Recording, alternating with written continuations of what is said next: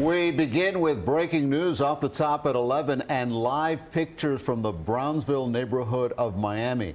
Police tell us that 4 people were shot tonight. When officers got to Northwest 27th Avenue and 58th Street, they found a man and a woman dead. 2 other victims were taken to the hospital for treatment.